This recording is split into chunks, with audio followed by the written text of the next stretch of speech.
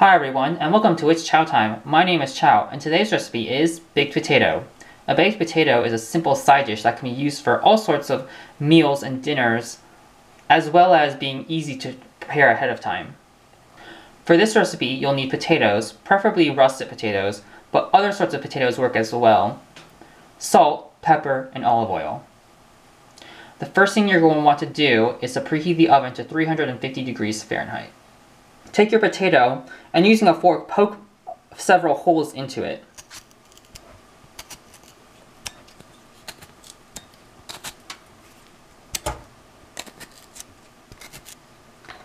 Cover the potato in olive oil.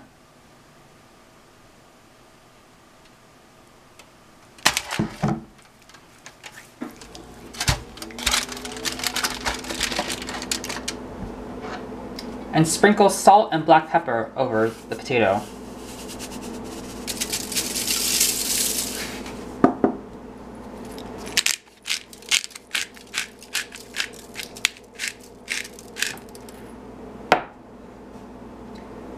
And then bake in the oven for about an hour. You can alternatively cover the potato in foil so that instead of the skin getting crispy, the skin is more soft and tender. Once your potato is done, use a fork or knife to cut into the potato. If you don't meet any resistance, it means it's fully cooked.